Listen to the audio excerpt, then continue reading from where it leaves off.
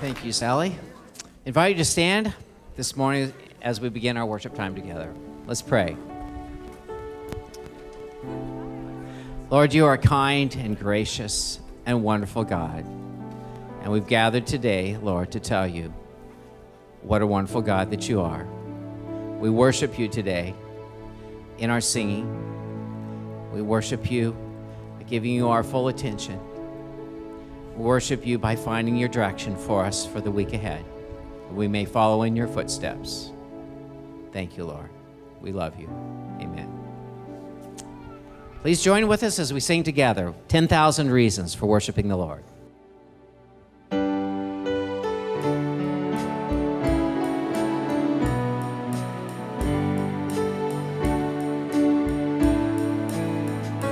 Bless the Lord, oh my soul, oh my soul. Worship his holy name. Sing like never before, oh my soul. I worship your holy name.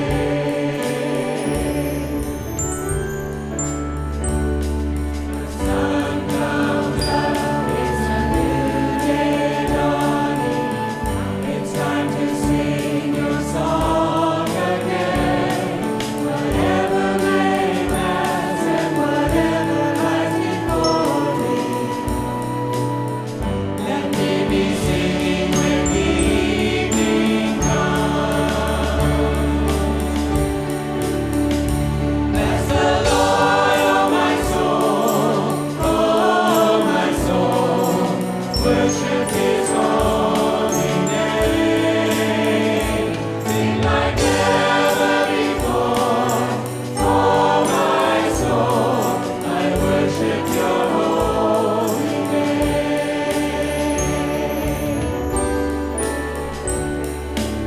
Rich in love and you're slow to anger. King is great and your heart is kind. For all your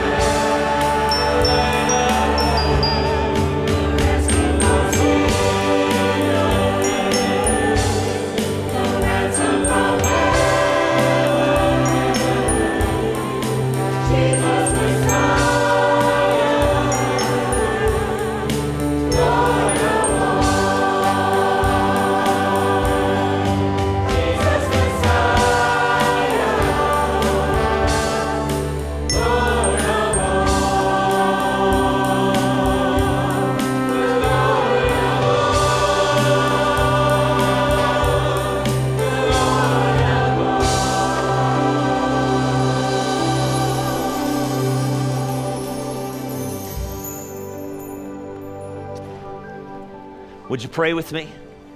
Heavenly Father, I pray that today we would get a sense, just a glimpse, just a little piece of how much you love us and care for us.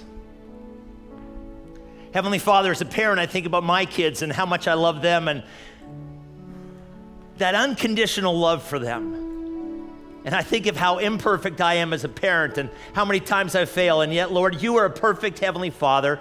And I know how much you love us and care for us. I pray that we would all just catch a glimpse of that. Because when we catch a glimpse of how much you love us and care for us, that while we were sinning, while we were turning our backs on you, you sent Jesus Christ to die for us so that you could have a right relationship, so we could have our sins forgiven, so that we could have a right relationship with you, so that you could love us and we could love you. That's amazing love. I pray, Lord, that as we worship today, as we tell you how much we love you in these songs, as we look to your word, I pray that there would be something that would respond inside our hearts when we catch a glimpse of your love, that there would be something that would just cry out to you and say, Lord, we love you, we love you, we love you. And we want to follow you because we know you have our best interests at heart. Bless us, Lord, today. It's in Jesus Christ's name we pray these things. And all God's people said, we're going to sing a couple more songs. And as we sing those songs, you can stay right where you're at. Or if you would like to, communion is going to be served over by the double doors. We serve it every Sunday over there. If you would like to be served communion, I want you to know you don't have to be a member of our church. As long as you know Jesus Christ is your Lord and Savior, we offer communion to everyone. Also, if you would like to have somebody pray specifically for you, maybe there's something in your life, or maybe you're praying for somebody else and you would like to have somebody join you in that prayer, there are Stephen ministers that are standing right now in the back. If you just like to step out and go, there will be someone that would love to pray with you. And if you would like to just stay where you are, God bless you either way as you continue to worship him.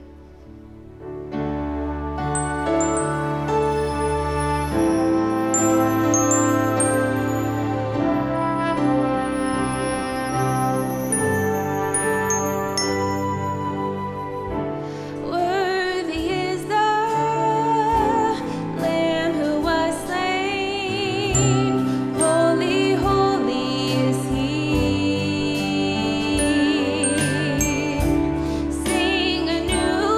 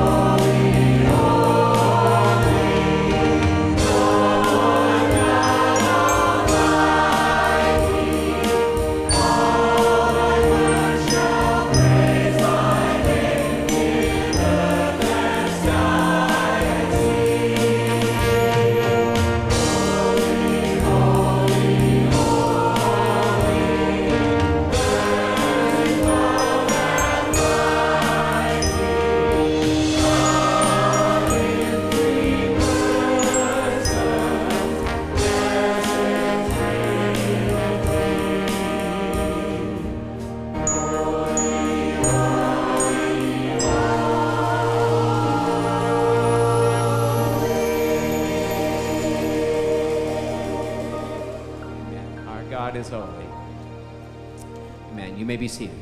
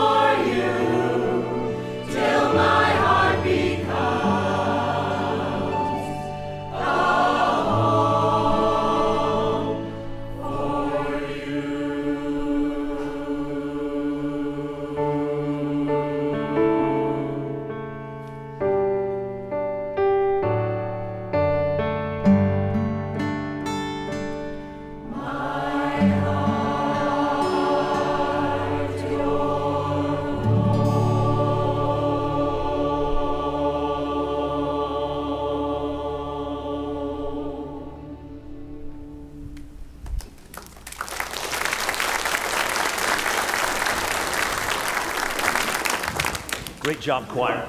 Hey, if Bob Honey was here, standing right here, and he is right over there, but if he was standing right here, he would tell you whether this is your first Sunday or whether you've been going here all your life or you're walking down the aisle right in front of me. Hi, how are you doing? You doing all right today? Great, good to have you here. Great, awesome. We want you to feel like you're part of the family here. Do you feel like that now? I'm so glad. Good. And we do our best around here, Bob would say, to make sure that everybody gets a warm handshake, everybody feels welcome, everybody feels part of the family. And just in case somebody might have slipped in and not had a warm handshake or a smile, we want to just take a moment. Would you stand? Would you turn to those people around you and make sure that they feel welcome?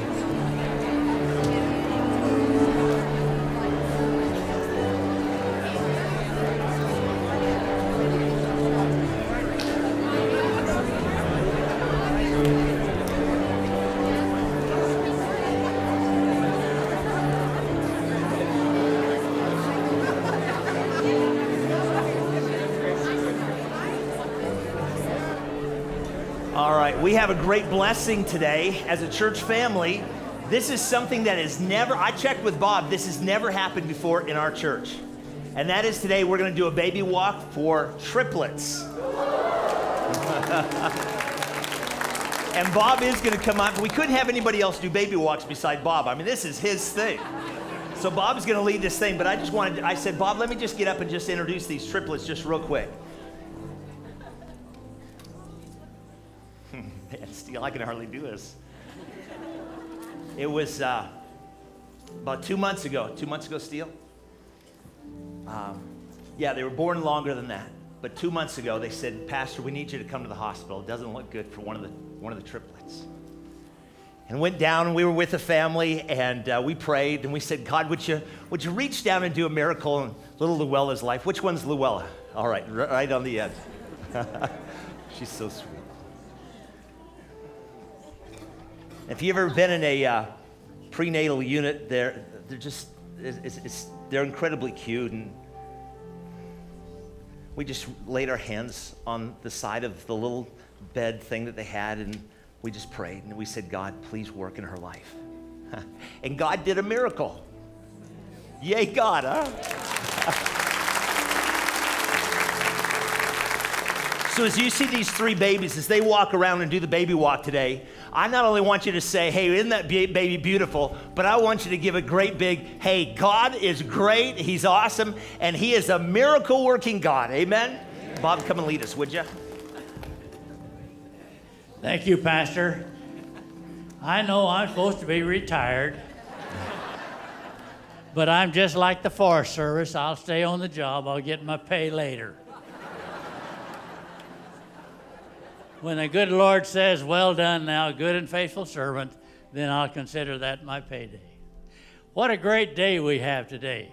We're going to have a baby march. We have 3 triplets. I don't know how to act or react to this, but you bear with me. We're going to make it. We're going to have a good time. I'd like for the 2 grandpas and the father to bring those youngsters here. We're going to have a baby march. Steele, have you've seen this done? Once, yes. Once or twice. You want to lead this bunch? Okay. I'll tell you the way this works. We want to go down that aisle, show that baby to that bunch. Okay. Go back to the end, turn around, and come back and show this side. All right. Now, we don't want you to rush. Okay. we're just going to cut out on the pastor's time a little bit, and that's probably a necessity. So we're going to do that. 3 babies, wonderful, 2 girls and a boy. I told somebody we had 3 children, but it took us several years to get 3. But this is exciting, and congratulations to you. And when you get back there, come back up here. We'd like to say a word to you, would you? Right. Let's go. Let's have the music. Let me tell you, when they go by, don't just stare and stand like you're in church. Let's do away with that. When you go by, say, wonderful, excellent, good, beautiful. Let's have a little excitement around here. Triplets. And our Sunday school is growing by leaps and bounds. Janelle will be most happy. So let's start. Steele, you go right that way. Just follow them. We're going to have a caravan. Dad, Grandpa's.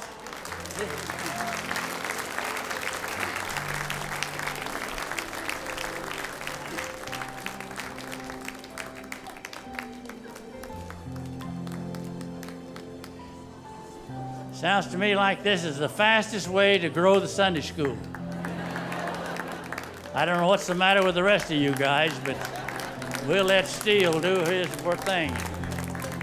Build our Sunday school.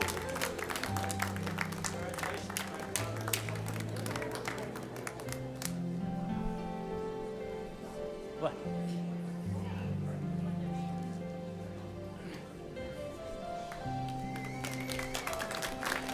I've been asked to tell you their names. Their name is Nora, Jackson Summit, and Luella. So what? I wasn't talking to this thing. I told here. Nora, Jackson Summit, Luella. Triplets. Can you believe that? That is great.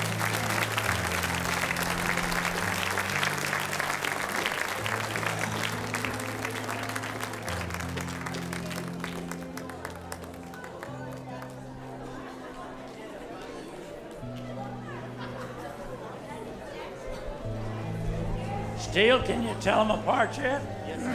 You really can. Tell them apart. Kelly, good to see you. I tell you what, we appreciate you. We appreciate you bringing your children to church. Don't send them. Bring them to church. That's what we need. And they are to be congratulated, and thank you very much. I'll tell you what, I want you to come right out here in front and line up right that way. We have some professional photographers out there. They're called grandmas. So let's get right up here. The 3 of you stand. Look right straight. Grandma's going to take a picture, and then we'll say.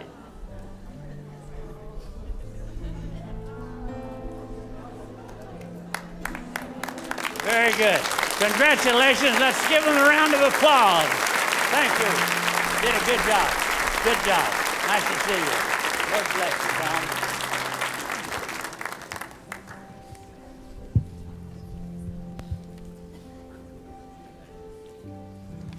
Okay, can I not follow that anymore? That is just brutal. Coming after that is awesome. So anyway, we'll have to work something out with the schedule maybe next time. My name is Evan Carlson, and I get the privilege of just sharing a couple things that are going on around here. And first and foremost, how's everybody doing? Is everybody blessed? Having a great week? Awesome. Awesome. If you're a guest with us today, we are so glad that you've decided to choose Oro Valley Church of the Nazarene as your church home this morning to worship with us, rub shoulders with us, cry with us, laugh with us. It's just an awesome opportunity to be able to get to know you better. And if you haven't connected already, if you want to get connected, how to get plugged in and learn how to get just further ingrained in our church here and learn more about it, you can do so at our Welcome Center outside in the courtyard. If you haven't stopped by there, they have donuts. Who loves donuts? We all do, right? Okay, all right. Some of you aren't raising your hands, but you know deep down inside you love your donuts. So you want to make sure if you're a guest with us today, stop by our Welcome Center outside in the courtyard and just get connected with them. Also, another thing we like to always do every single Sunday is our connection card. And if I can have you pull that out, I'm gonna mention something as you're pulling that out. So as you're pulling that out, I wanted to let you know that this coming Saturday, October 19th, is our Class 101. And you say, what is Class 101? Okay, so here's the deal with Class 101. If you turn to your third page, top right corner in your bulletin, so third page, top right corner, This is a class that is going to help you learn more about what this church is all about. It also is the class opportunity for you to get connected through the means of membership. So if maybe you're wanting to become a member, you're wanting to learn what a membership is, or more about the class or the church, I should say, this is a great class to take. It's really not a class. It's just really a lot of fun. And Pastor Craig is going to be leading it, and there's free breakfast. Yay, breakfast. So if you want to learn more about Oro Valley Church of the Nazarene, how to get connected, how to get plugged in, this coming Saturday from 9 to 11:30. And here's how this is going to work. On your connection card, if you're interested at all in being a part of this class, please mark that on the connection card so that they know how many folks are coming. So just mark that right on there. And maybe throughout the week you're wondering, oh man, I missed that opportunity. I wanted to get connected to do that. You can also visit the website at ovcn.org,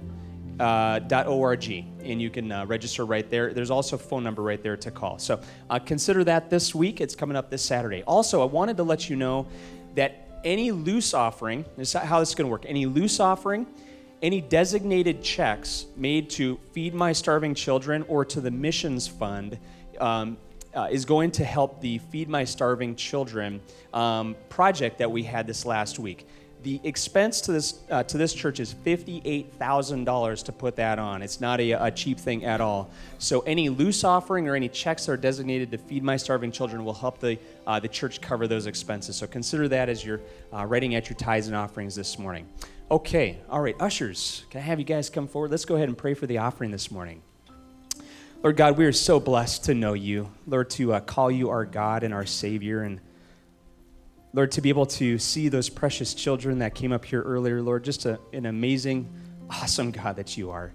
And Lord, to be able to give back to you, and Lord, to be able to learn from you and your word and through Pastor Craig, what a blessing that is. And Lord, we just pray that throughout the remainder of this service, Lord, that this would just be a launching pad into just an awesome week.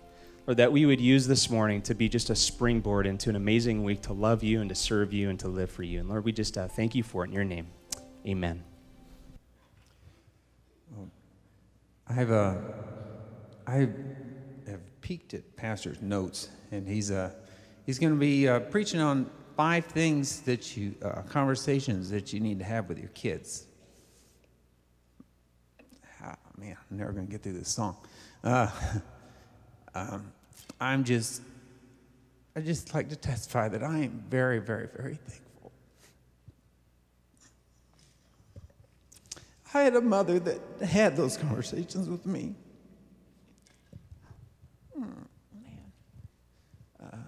Haven't always followed her advice, but God is very faithful. Anyway, listen to what he has to say today. Have those conversations with your kids. Had she not? Hey, I don't know. Who knows where I would be? Think about it. Who knows where you would be today? But anyway, but through it all, God has been so faithful. So anyway, you might need to help me. Go ahead.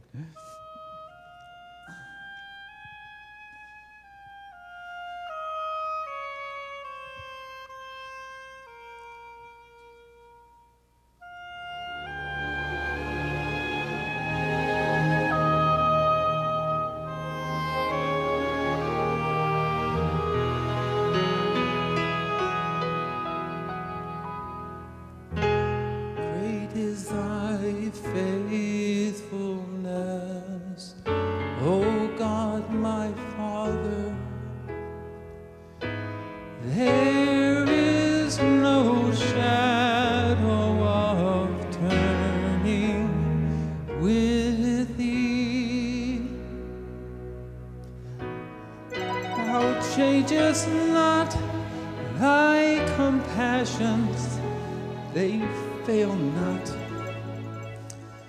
As thou hast been, thou forever will be. Great is thy faithfulness, great is thy faithfulness. Morning by morning, new mercies I see. I have needed, thy hand hath provided.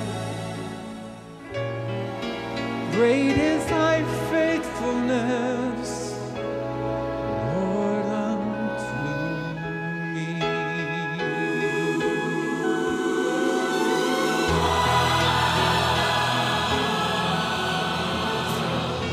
Summer and winter, and springtime and harvest, sun, moon, and stars in their courses above,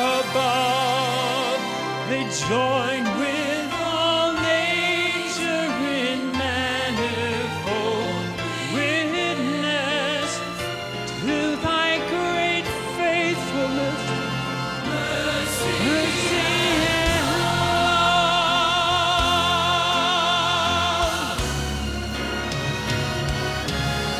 There is pardon for sin and a peace that endureth, thine own dear presence to cheer and to bind.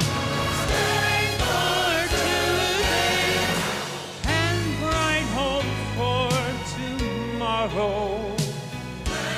Blessings all mine with 10,000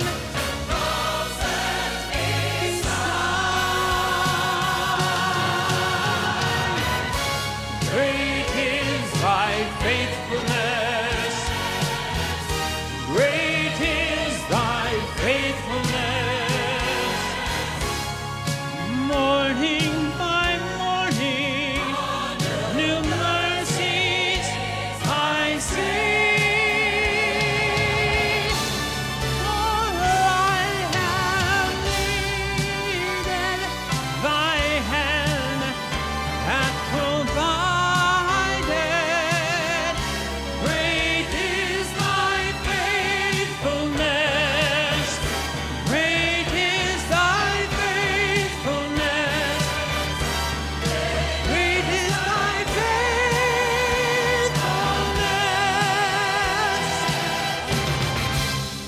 Lord, unto me.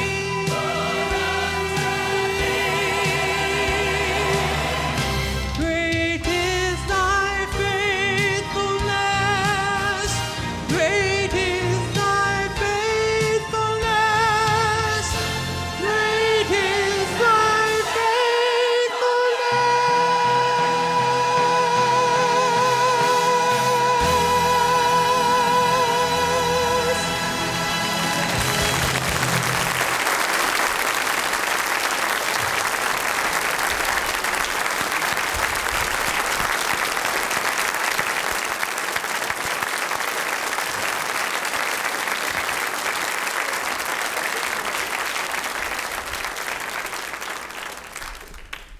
Would you pray with me? Heavenly Father, thank you for our parents. Many of us, Lord, had the great blessing of having our parents have these 5 conversations with us.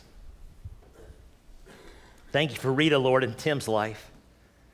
Thank you for her faithfulness to you and how you've been so faithful to Rita and her family. We give you all the praise and the glory. In Jesus Christ's name we pray these things. And all God's people in agreement said, Amen.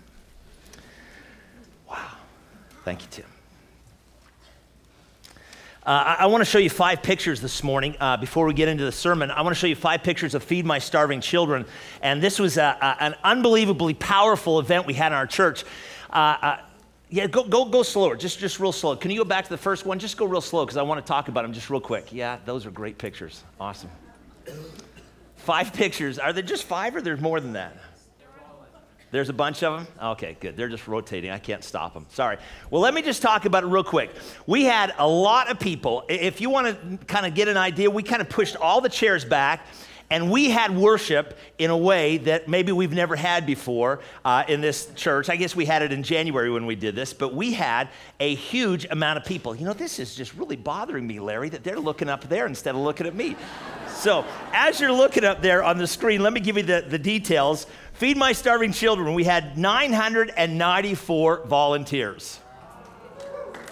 Isn't that great? And I know the question you're asking, but what about the meals? Our goal was 250,000. I'll get to that in just a second.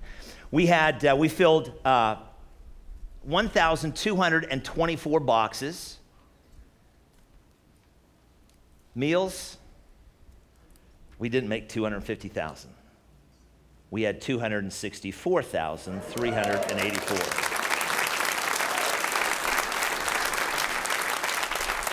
Let me give you some terms that you'll just kind of get your mind around, because that's hard for us to understand. If I could give you this number, here it is. It's 724 children that every day for the next year are going to have one nutritious meal that they didn't have for the next year. 724. That's an awesome thing. That is a great thing. Let me tell you how I see this. Number one, the first thing when I think about Feed My Starving Children, I think of Jesus saying, when I was hungry, you fed me. And we go, well, when did we do that?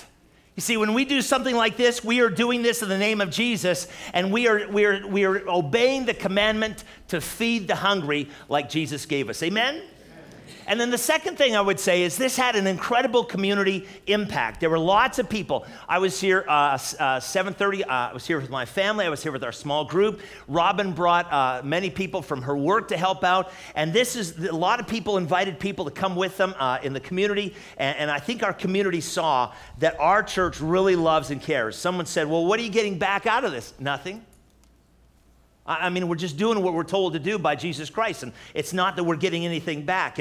And maybe you saw the news articles in the newspaper, or maybe you saw on TV several newscasts did live broadcasts from here. And then the third thing I would say is children's lives are changed. 724, one meal a day for an entire year. 724. That's an awesome difference.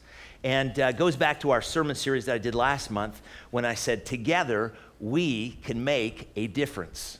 And we did. That's an awesome thing.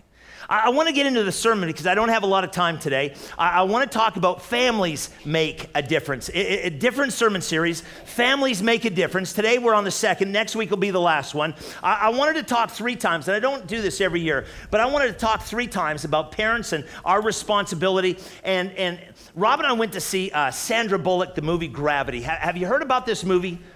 It's a pretty good movie. It's excellent. It's about floating around in space, and I always thought when I was young I wanted to be a space explorer and do something like that. It looked always so cool. After this movie, I'm not going in outer space. I just want you to know that. In this movie, she gets pretty desperate, and she makes this phrase. She says this statement, and it made such an impact on my life. I wrote it down.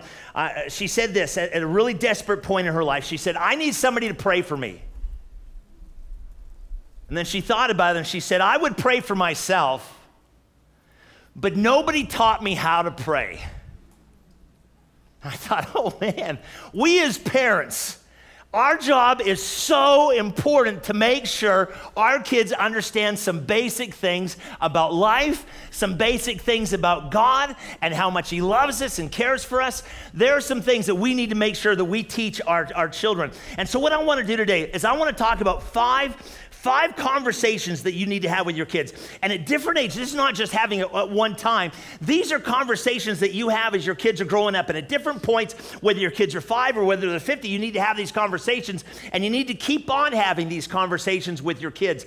And if you have your sermon notes, it's a half sheet of paper. It looks like this. It's in your bulletin. Tim referenced it earlier. If you're watching live streaming, we're so glad that you're a part of our family. I hope you were able to rejoice with us in the worship time and the singing. But I hope you were also able to rejoice with us over the triplets that were here. But if you want to see these notes, it's a tab right over my left shoulder, and you can hit that tab, and these same notes that we have in our hands will flip down. But listen, these are 5 conversations that you need to have, help your kids understand. They're 5 truths. And if you look at the notes, how I set this up, it's 5 truths that you need to talk with your kids about. And then it's 5 questions that go along with those truths that you need to help your kids ask and answer in their lives. And Bob took up so much of my time. No, that's not true. I came in here with this idea. I'm going to go right to the middle of your notes. So if you have your first page, just mark off the first half. I'll get to that some other time, but I don't have time to get to that right now. I want to talk about these 5 truths so much. I want to make sure I get these 5 in. The first truth that you need to help your children understand is this. I was planned for God's pleasure. Would you write that in? I was planned for God's. In other words, God made me to love me. Any parent knows this, that you take pleasure in your kids. And I thought about that. I went, oh, hold on one second. Maybe not all the time, right, Mom and Dad? You guys aren't going to agree with me on that one? But come on, there's that, we take pleasure watching our kids, watching them grow up, watching them do things. I'll never forget my daughter when she was running in track, and my son when he ran in track. And my daughter ran the 800, and she went to state. She was incredibly good, and my son went to state. And I'll never forget it, not even when they were at state, just when they were doing just the regular track meets, they would be running around the track. And as I was running around the track with them on the inside of the track,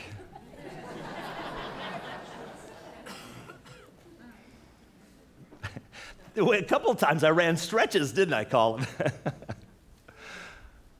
I want to tell you, there's something that happened inside of my heart that I just wanted to go over when they got done and hug them and say, I'm so proud of you. You did such a great job. They were awesome. There was something inside. However they did, it didn't matter if they got first or last. That wasn't the thing. That they were out there competing. And as a parent, I was so proud of them. And parents get pleasure watching their kids do things. And God takes pleasure in his family.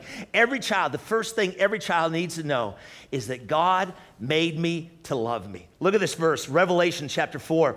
You, God created everything, and it is for your pleasure, God, that they exist and they were created. And so from a very early age, as a parent, I need to start telling my kids, number one, you were made by God. You were made by God, you were made for God. And until they understand that, life is just not going to make sense. If we could help our kids just catch a glimpse, as I prayed earlier, of how much God loves us and cares for us. And then this is a great thing, that God gave us a capacity. This is a wonderful thing in response. Not only how much God loves us, but in response to his love for us, God has given us a capacity to turn around and know him and to love him back. And that's called worship. Getting to know God, loving God, that's what worship is all about. It's not just about singing. It's about telling God, knowing how much God loves you, and then telling him how much you love him, and then loving him. So the first question that a child has to learn to come to grips with at some point in their life is the question of worship. If you have, there's not a space for you to write this in, but just off to the side, see where it says truth and then Q is for question. Just off to the side, just write question of worship. And you have a lot of things in your life, but here's the question of worship and if you write this in, what will be the center of my life? The reason I phrase it like that is because whatever is at the center of your life and my life, that's what we worship. A lot of things we can worship a lot in life. A child grows up and has lots of options. They can, at the center of their life can be sports. At the center of their life can be hobbies or school or family, or a center of their life can be a career or having fun. And all those things are good things. Those aren't bad things, but they just don't belong at the center of their life. And I tell you why they don't belong at the center of our children's lives or even our lives is because when the heat is on in our lives, that's not going to be what you hold on to. It's huge to understand that. You need something that when you hold on to it, when it becomes the center of your life, you can hold on to it forever. And if you center your life on a career, isn't this true? Maybe I could get someone to testify to this today, that if your career is at the center of your life, there could be a time when you lose that career. If the center of your life is money, I've seen people have lots of money, and in a short period of time, they just lose it. Or if the center of your life is good looks or health or anything else. See, all that stuff is insecure. if that's the center of your life. And so we have to teach our kids, whether at 5 or whether at 50, that the center of our lives, it ought to be on God, because that cannot be taken away from us. How do you know what's the center of your life? It's the thing that you think about the most. See, whatever you think about the most, then that's the center. That is what you're centering your life on. And so all these other things, they're good things, they're fine things. School, activities, all, those are hobbies, sports, careers. Those are great things. They're not bad. But God created them, and He made them for our enjoyment, but they should never be the center of your life. And so the first truth that I want you to teach your kids to understand is that God created me for His pleasure. I was made by God, for God, and my job in life is to get to know Him, to love Him. That's what worship is. Let me show you a great couple of verses. We know these verses around here. We turn to them quite often. It's Matthew 22. Somebody asked Jesus what was most important in the Old Testament. He said, I can boil it down to this. He said in Matthew 22, verse 37, Jesus replied, love the Lord your God with all your heart, with all your soul, with all your mind. This is the first and greatest commandment, and the second one is just like it. Love your neighbor as yourself. Love the Lord your God with all your heart. It's the first thing we need to teach our kids, to love God. And so the first critical choice that a child has to learn, and this is a choice that they're going to be making over and over and over, is simply this. Am I going to live a self-centered life? Or am I going to live a God-centered life? That's the fundamental issue here. And as a parent, my first responsibility is to help them understand why they were created. They were created to be loved by God, and then answer this question, am I going to live a self-centered life, or am I going to live a God-centered life? Is it going to be about me, or is it going to be about God? And when you become a Christian, the center of your life changes. And Jesus doesn't just become one piece of the pie in your life. Some people think of it like this. Well, there's the work piece and the play piece and the Dallas Cowboy piece of my life and all these pieces of our life, and Jesus just kind of becomes one piece of that. No. I want you to understand that's not what God wants. He doesn't want you to He doesn't want to become just a piece of your life. He wants to become part of the whole thing. Anybody pie lovers here? Do I have somebody? I mean, just pie is your thing. Anybody? Yeah, a lot of us. Just real quick, just turn to the person beside you and tell them what your favorite filling in the pie is. Just turn to them real quick and just tell them that, just real quick. That's important to what I'm saying.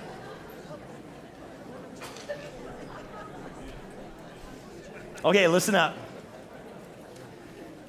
Jesus doesn't want to be just a piece of the pie. He wants to be the filling of your whole pie. Ooh. He wants to be part of every part of your life. Are you with me on this? See, it's all throughout the Bible that God doesn't want to just be, hey, okay, I come on Sunday and I do my God thing on Sunday morning for an hour where I sit there and listen. Listen, God wants so much more than that. He wants to be a part of your whole life. He wants to be the filling. The Bible says in Jeremiah, I will give them a single-minded purpose in life, to honor me for all time, for their own good and for the good of their own children. And I love this passage because it talks about what we talked about last week, that when you put God at the center of your life, not only is your life blessed, not only is your child's life blessed, but remember last week when we talked about the multi-generational blessing that God gives us when we follow Him, and that's what happens when you put God at the center of your life. Here's the question. How can you tell when your kids don't have God as the center of your life? That's a good question, isn't it? Here's how you tell if God is not the center of your life, is you worry. Worry. Are you familiar with that word? Worry is a sign that at that moment, God is not at the center of your life. Worrying is like this warning light that blinks, and you have taken God off the center of your life. You're not trusting God. There's something else you're more focused on. Worry is like the warning light in your life. That's the first conversation you need to have. I got to keep on moving here. The second conversation, the second truth that you need to share with your children is, I was formed for God's family. I was formed for God's family. God says, I want you to be a part of my family. See, here's what happens when you teach this, when you share in this conversation with your kids, all of a sudden it gives them such value and gives them such worth. If God loves me and he wants me to be a part of his family forever, you see what that does for my security? It doesn't matter if I don't feel that I'm good looking enough. It doesn't matter if I don't feel like I'm talented enough. It doesn't matter if I feel like I'm smart enough or whatever. God says that stuff doesn't matter. Here's what matters. God says, what matters is that I made you and I want you to be a part of my family forever. Do you realize what that does for a child's self-esteem when I realize that I was created, I was made for God's family? It's why we in our church, we love parents that go through the adoption process or go through the foster care process. In fact, we care about this so much in our church that November 3rd, we're going to roll out this ministry in our church where parents that are adopting or parents that are foster care parents, that we as a church, we want to surround those people and we want them to know that as a church, we're here for them. Amen? And we're going to roll out this ministry where you can become a part of helping a family that's going through the adoption or has adoptive kids or has foster kids. We think that's huge in our church. Why? Because God looked at each one of us. God looked at you, God looked at me, and he says, I love you, and I want to adopt you into my family. See, that's powerful. Read with me Ephesians chapter 1. It's in your notes here, right underneath truth number 2. Let's read it out loud. His unchanging plan has always been to adopt us into his own family by bringing us to himself through Jesus Christ. You know what that passage says? That if anybody asks you, are you adopted? Well, yes, I am.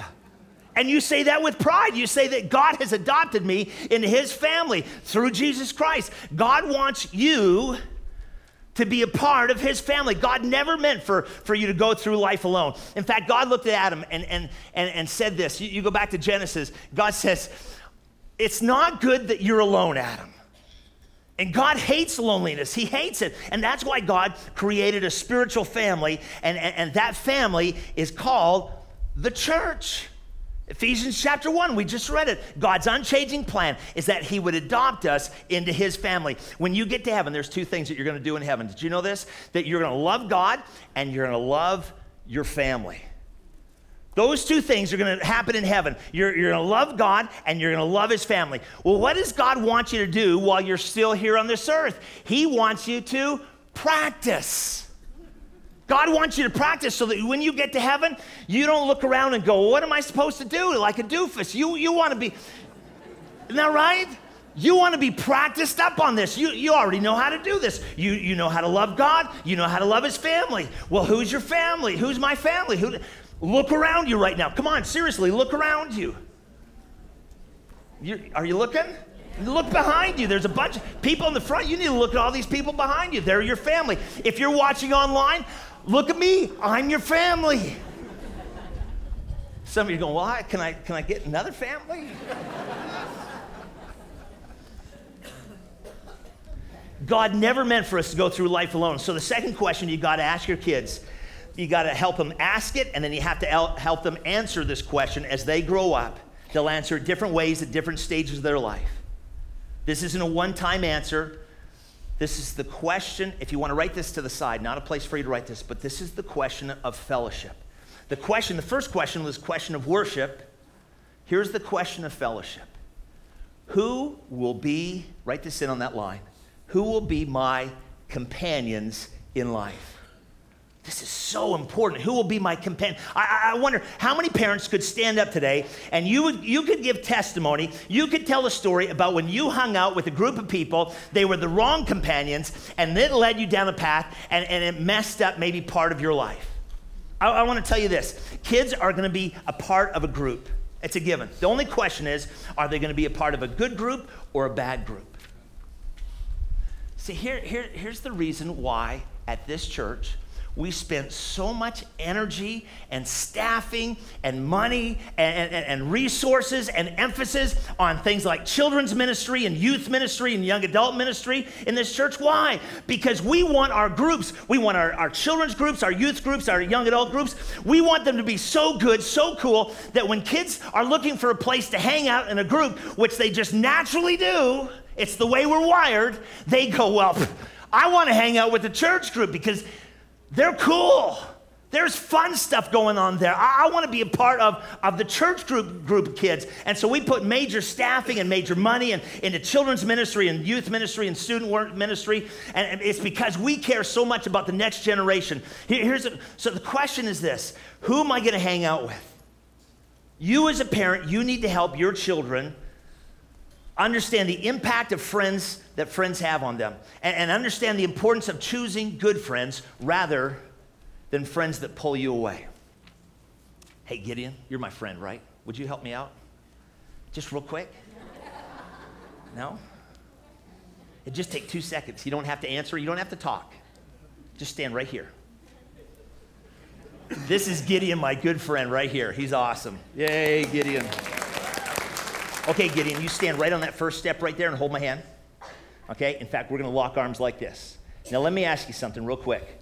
Who has the greater ability? Do I have the better ability to pull you up, or do you have the better ability to pull me down? Okay, that's a good question. Okay, turn around. Let's ask the congregation. Let's take a vote real quick here. If Gideon and I are here, and I'm up here, he's right here, and we're holding hands, does he have a better ability to pull me down, or do I have a better ability to pull him up? I'm not quite sure I understand which one. Did you think they said up or down? Yeah, I'm not sure. So let's go. How many people think Gideon has a better ability to pull me down than I have ability? Okay, how many people think I have a better ability to pull him up? 2? There's no way. Okay, Gideon, you pull me down. Okay, you ready? No, I don't want you to pull me down. Thanks, good job. You did great, Gideon. You were awesome. Now listen, this is why I say this. It's always easier to pull somebody down than it is to pull somebody up. Amen? So you need to make sure that your child's friends, your friends, are people that are pulling your child up rather than pulling them down. Because if they're pulling them down, your kids are going down. This is the fellowship question. It's the belonging question. Every child grows up thinking, do I belong? Some of you grew up and there was that time in your life where you just felt like you didn't belong anywhere. Nobody accepts me. My parents, they don't seem to accept me. My peers don't seem to accept me. My teachers don't seem to accept me. Maybe you knew the pain of not belonging in your life, because every child, listen, every child is wired, is made by God in such a way that they have a desire to belong. Even at the age of 50 or 60 or 70 or 80 years, we have within us still, because we were created this way, we have a desire in our lives to belong. We don't want to be by ourselves. We want to be part of fellowship. Why? Because we were wired that way. We were wired for worship. We were wired for fellowship. That's the way God made us. You can't ignore the way God wired you. The Bible says this in 1 Corinthians 15. Do not be fooled. Bad companions ruin good character. Anybody want to just say, yep? It's true. Bad companions ruin good character. So what we need to do is the opposite. We need to teach our kids that if they want to succeed in life, the number one factor relationally in their life that's going to determine whether they succeed or whether they fail in life is the kind of friends that they choose. The friends you choose will either hold you back or spur you on. And the Bible says if you want to be successful, and I know you want your kids to be successful, whether if they're 5 or if they're 50, you want your kids to succeed, then you have to help them see the importance of choosing the right friends. If your kids are not involved in our children's ministry and student ministry and young adult ministry, you need to do everything you can to get them involved, because it's crucial to the success of their life. As I said, God never meant for us to go through life alone. He prepared us to be a part of a spiritual family. It's called the church. Romans chapter 12 says this. The Bible says, since we're all one body in Christ, we belong to each other, and each of us needs all the others. Now, I want you to circle 2 words in the notes there. Number 1 is the word belong. Number 2 is the word needs. As a parent, 2 of the most important truths relationally that you need to teach your kids growing up, no matter what age they are, is we belong in the family of God. You need to teach your kids to love the church because it's going to be with them. That spiritual family is going to be with them all the way through eternity. And then the second part to this, not only do we belong in God's family, the church, but we need each other. Let me tell you why that's important for parents to teach this to our kids, because everything in our society goes the opposite way of that. We don't live in just an age of individuality. We live in an age of hyper individuality where everybody's supposed to be a lone ranger. If it's going to be, it's got to be me. I've got to do what's best for me. I got to be me. And as a result, depression is on the rise. Emotional illness and conflicts are on the rise because we're in a society that puts kids out there and to hang out for themselves, and they have no support. It used to be, back when I grew up, that parents lived close to their families, and that family gave kind of a support and gave an infrastructure there. But kids now, because our society is such on the move, and a lot of times we're away from our parents and our grandparents, kids are out there on their own, and they don't have a sense of belonging. They don't realize that they need each other.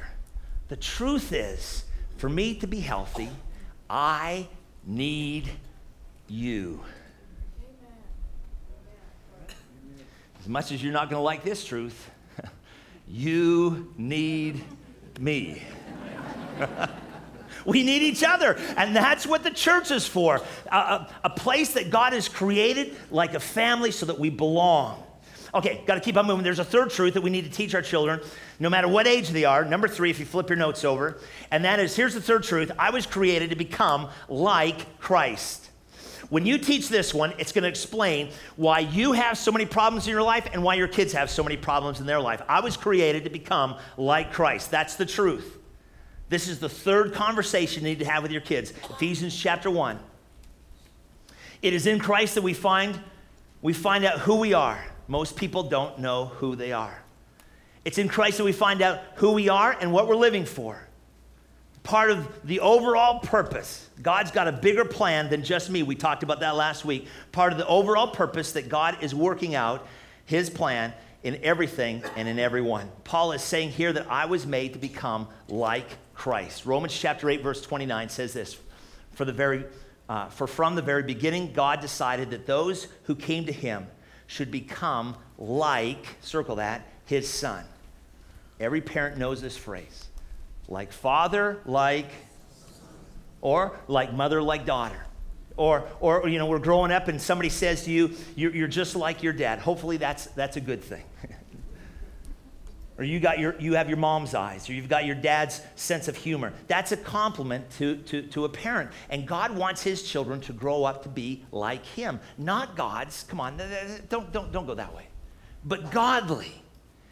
You're never going to be a God, but God wants you to be like him. Well, what's God like? The Bible says this very clearly, that God is love, he's joy, he's peace, he's patience, gentleness, kindness, integrity, generosity, humility. God wants us to grow up to be like him. And so he came to earth in the form of a human being. Jesus Christ came in human form to show us what God is like. And so we looked at Jesus and we said, oh, that's what God's like. However, if God is going to make you like Jesus Christ, then he has to take you through the same things that he took Jesus Christ through. Does that make sense? Listen, if he wants you to be like Jesus, if he wants your son or your daughter to become like Jesus Christ, he has to take your son or daughter through those things. Were there times in Jesus' life when he was lonely? Sure. Were there times when he was tempted to be discouraged? Yes. Were there times where Jesus was misunderstood by other people? Yes. Were there times when he was criticized? For sure. Attacked? Yes. Were there times when Jesus was tempted to in amazing, tough ways by the devil? Yes. Okay, if God let his son, Jesus Christ, go through that experience, then what makes you think that you're exempt from that, or your child is exempt from that? See, listen, we get this all mixed up. This, hear me on this, this is not heaven. Heaven is where there's no sorrow. Here's what the Bible says. In heaven, there's no sorrow, no sin, no suffering. Some of you knew Mary Timler. Mary Timler passed away this last week, and I'm going to do the funeral tomorrow morning at 11 o'clock down at Evergreen. And one of the things I'm going to say tomorrow is I'm going to go to the book of Revelation where it said, in heaven there's no sin, no sorrow, no suffering, no temptation, no trials. And listen to me. Here, I want to make sure you know this. In heaven, your body is going to work perfectly. I'm getting older. I need to hear that sometimes. Your minds are going to work perfectly. Your relationships everything is going to be perfect in heaven. Would you agree with me that not everything is perfect here on this earth? Our world is broken, and here's one more part to that. Our world is broken, and it's broken by sin. Your job is probably not perfect. Your marriage doesn't work perfectly. Your body doesn't work perfectly. Our world is broken by sin. The weather isn't always perfect, and I hate to say that because the last couple days, it's been about perfect. But I want you to know this. There's times when we go through why do we go through those natural disasters? Because this planet is broken by sin. This is not heaven. Why didn't God just get rid of all that stuff? It's because he's using it now. The Bible says this is the most amazing thing. God can use, not that he causes this, but God can use evil in your life for his good if you'll let him. You say, where do you get that from? You go to the Old Testament, you go back to a great illustration of this in the story of Joseph. Remember the story of Joseph? His brothers threw him into slavery, and here's Joseph, and he says to his brothers later on, he looks at his brothers and he says, you meant this for bad, and it was evil, but God used it for good. Amen? Because God is more interested in building your character than he is in making you comfortable. Really? God is more interested in growing you up than having you have a happy time here on earth. And that's hard for us to understand. The happy time is going to be forever and ever and ever when we get to heaven.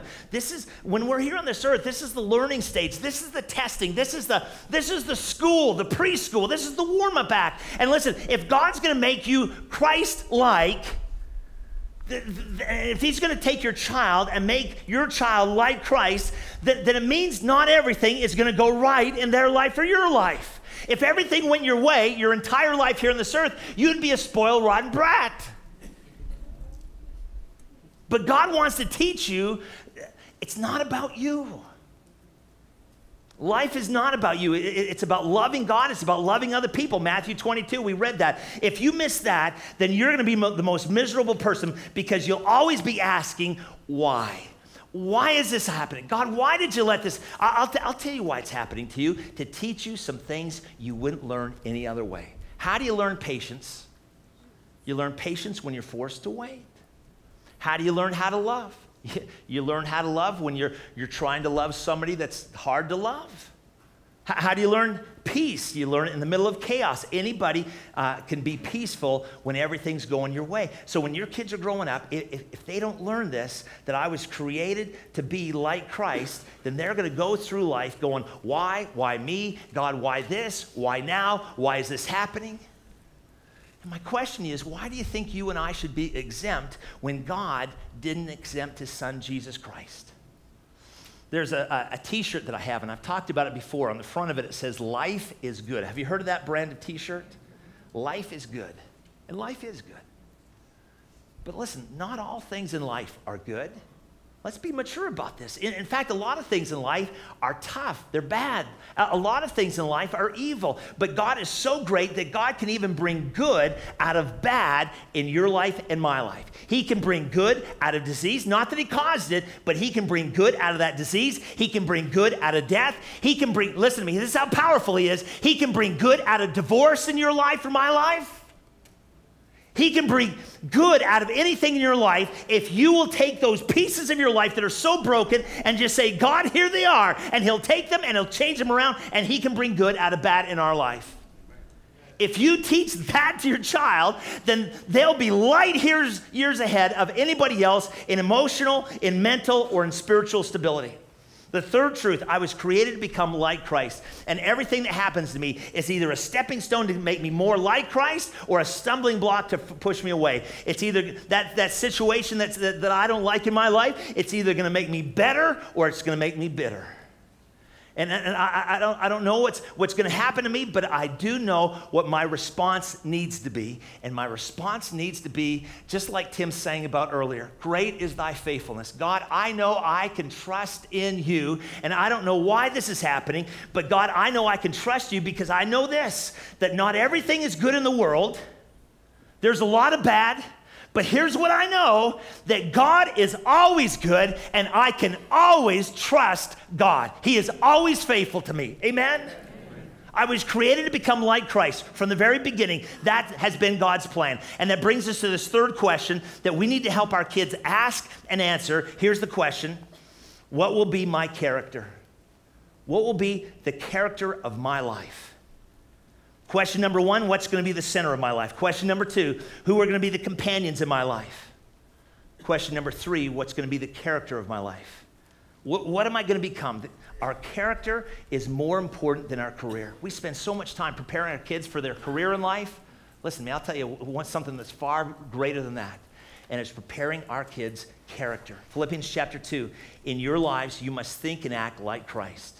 That means your child's attitudes, their values, their character. We need to teach our kids that this life is just a preparation for the next. And while you're here on this earth, you are going to be tested. When you're going through school, you are going to be tested. When you get out of school, you are going to be tested. When you get married, you are going to be tested. Amen?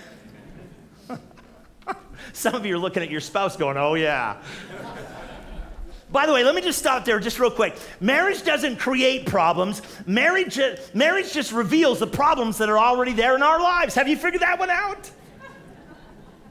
I don't like that very much. That's not a good statement. You listen, I watch people and they get out of a marriage. Oh, pastor, that was a bad marriage. And then I watch them, they go into another marriage, and it's like I watch them, I know what's going to happen. They take the problems that were in this marriage, and they just take them into the next marriage. Because you know what the problem really is? You. You just take you into the next one. And unless you change, you're going to take that same bad pattern into the next marriage. The point is here is that we're going to be tested. Everything in life is a test. Every situation, good or bad, is a character-building opportunity. And we need to teach that to our kids. So the critical question as our kids are growing up, am I going to be more interested in their comfort, or am I going to be more interested in their character in their life? Comfort doesn't last. Character lasts. Whew. Number 4. We're almost done.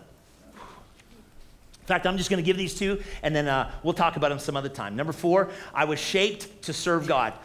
Rick Warren talks about our spiritual shape, and I did a 3-part video series on this with small groups. If your small group went through this, it was 3 15-minute segments where I talked about our spiritual shape. Our spiritual shape is this: our spiritual gifts, A-S, H is our heart, what we love to do, A is our abilities, those things that we do really well, P is our personality, and E is our experiences in life.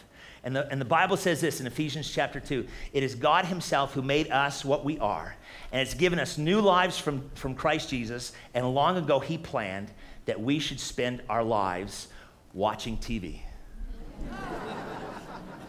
Just wanted to make sure you're awake. Everybody's awake. Okay, sorry, I misread that. And that we should spend our lives, say it with me, helping others. That's what God shaped us. God created us. He said, I'm going to put these things in your life, and then I want you to use who you are to help other people. The Bible says it is only in giving ourselves away that we find out what life is really all about. And listen to me, I want to help you out with this. It's not about you. I was shaped to serve God. That brings me to the 4th question. The 4th question is this: what contribution will I make? Question number 1, what's the center of my life? Question number 2, what companions will I have? Question number 3, what character will I have? And question number 4, what contribution will I make with my life? You need to help your kids ask and answer that question. What's going to be how am I going to give back? How am I going to take those God-given talents, and how am I going to use them? Not for my benefit, how am I going to use them to benefit other people? Listen, when you can look at your kids and you can say, listen, this is what I see. I see this gift in your life. You'll never know what that could possibly do when you say, I think that God could use that in your life to help other people. Oh, that would just possibly change their life. And then conversation number 5. The 5th truth is this. I was made for a mission. I was planned for God's pleasure. I was formed for God's family. I was created to become like Christ. I was shaped to serve God. I was made for a mission. John 17, Jesus said, in the same way that you've given me a mission, God, I'm giving them a mission. And part of your mission is telling other people the good news about Jesus Christ. You say, well, what's the good news, Craig? Here it is, that you don't have to earn your way to heaven. That's great news. That salvation is a free gift. That's great news. That everything I've ever done wrong, that I don't have to walk around my life with this bag of guilt on my shoulder and carry it around and go, I've been bad, I've been wrong, I don't deserve to go to heaven. I don't have to carry this bag of guilt around anymore. I can give it to God and I can say, God, I'm sorry, and I can walk away with a clear conscience. Amen. That's great news. Some of you are going, man, that's awesome. The reason for your life is the good news. God wants you to live with him forever. That's good news. What will be that message that you communicate to other people with your life? Edgar Guest wrote this poem. I think it applies to parents so well. He wrote, I'd rather see a sermon than hear one any day. I'd rather one would walk with me than merely tell the way. The eye is a better pill and far more willing than the ear. Fine counsel is confusing, but the example is always clear. I can soon learn how to do it if you'll let me see it done. I can watch your hands in action, but your tongue too fast may run. A lecture you may deliver, listen parents, listen, this is you. A lecture you may deliver may be very wise and true, but I'd rather get my lesson by observing what you do. For I may misunderstand you and the high advice you give, but there is no misunderstanding in how you act and how you live. So here's my homework. Here's what I want you to do. Mom, Dad, in fact, everybody here. I want you to take these 5 questions that we've just gone through. And I want you to sit down. Here's your homework. And there's going to be a test next week, so you better do this. I want you to take these 5 questions, and I want you to work through them in your life. Not your child's life, in your life. Because you can't pass this stuff on unless you've worked on it yourself. And so what's the center of your life going to be? Are you going to live a self-centered life or a God-centered life? What's going to be the community of my life? What's going to be the character of my life? What do I want to see changed in my life as far as the character? And then number 4, what's the contribution that I want to make with my life? How do I want to help other people? And then number 5, what will be the communication of my life? That's the 5th question. What does God want to say to the world through my life? It'll force you to think about the direction of your life. If you answer these 5 questions, it'll become apparent that there's some things that you need to add to your life. It'll become apparent when you work through these 5 questions. It'll become apparent there's some things you need to subtract from your life. Listen, it'll help you become more selective with your life. If you haven't already finished the 101 class that Evan talked about earlier about belonging to a church family, we have that class coming up Saturday. I'd encourage you to do that. But take these 5 questions and work through them, and it'll be an awesome thing. All right, I want to close with this. I'm out of time. Somebody sent me an email yesterday, and I printed it off. They wrote, last Sunday you prayed for the congregation. Remember when I was down here at the end of the service last week, and I prayed this blessing over you? You prayed for the congregation to have an experience in their life that would serve as a testimony to others. It would be something where God clearly is the only answer. You'd be essentially asking God to do what is impossible for you to do alone. God's answer to your prayer would serve as a testimony to others and a reminder to you and your family of the importance of leaning on God rather than your own strength or perhaps the temptations of the world today. And that's almost like a journal. This person writes, it's now Sunday, October 6th. I'm listening to your prayer, Pastor, for the congregation and thinking how bold it is. I'm thinking this is something that takes a level of faith that says right from the start, you're okay with whatever you might face this week. What's more is you're prepared to trust God to solve it. And so with my daughter sitting next to me, I repeated nearly every word you spoke. I remember getting a lump in my throat because I wanted this prayer so much. I wanted it to be undeniably the work of God in my life. You see, I wanted this moment to speak loudly to my entire family, especially my mother and my daughter. Truth be told, I wanted the moment to be permanently etched in my mind so I would never resolve to lean on my own strength again. I went home that Sunday and prayed that same prayer that night. I also asked God to shut doors He didn't want me to walk through. But here's the thing. From a self-employment perspective, it meant the possibility of proposals being denied or postponed.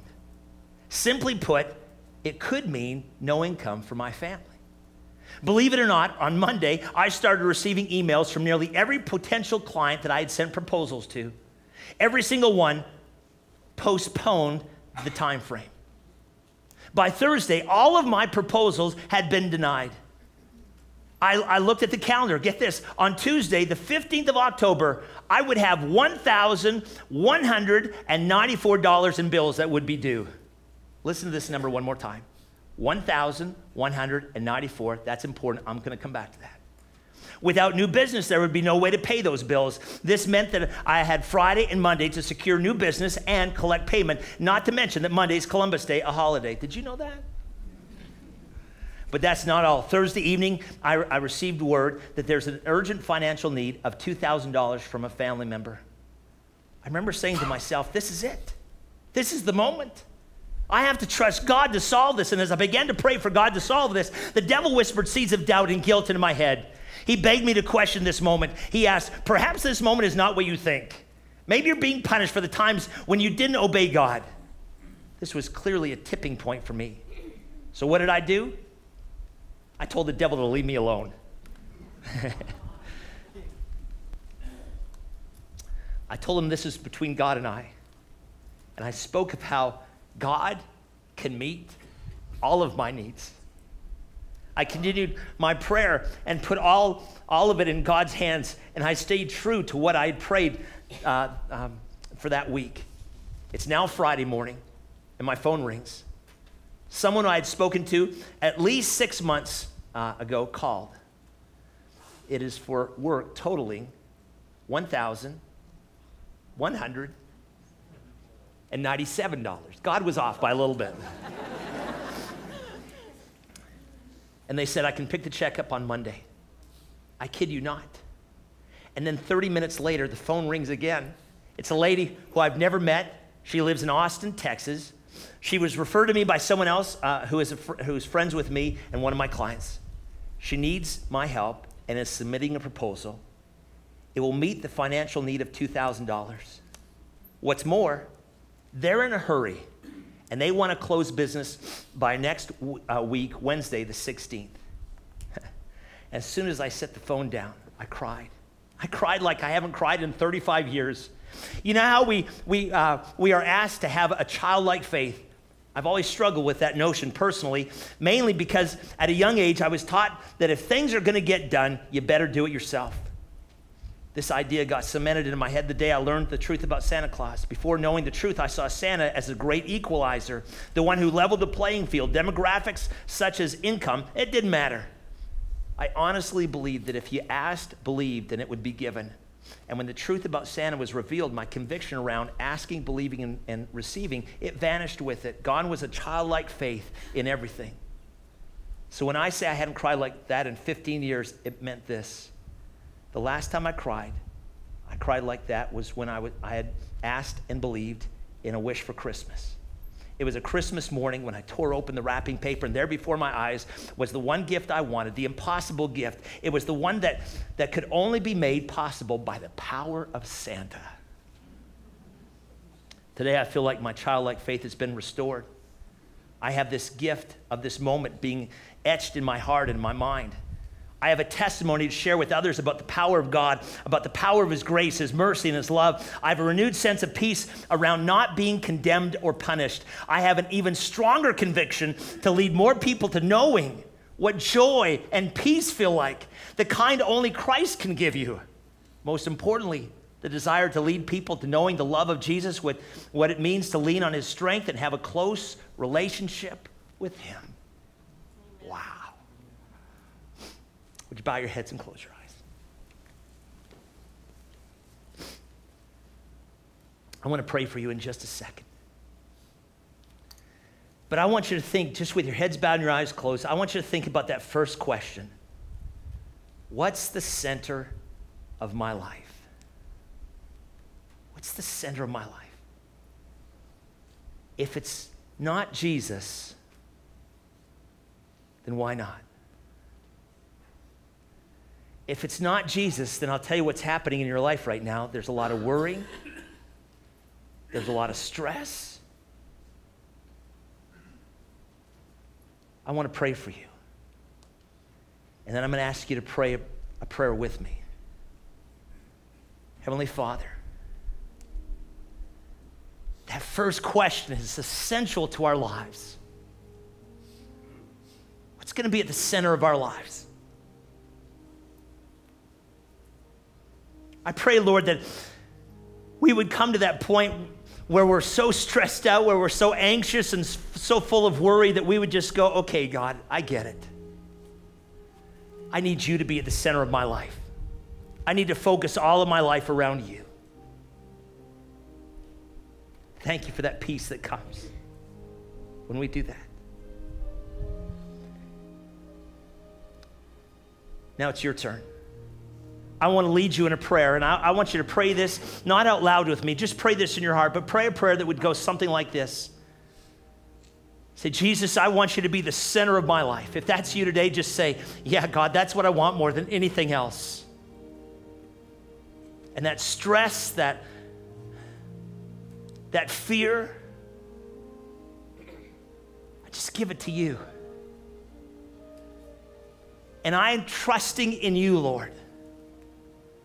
Because I know you can take that thing in my life that causes me so much stress and fear and worry, and you can help me grow as I trust in you, as I realize that you are faithful all the time.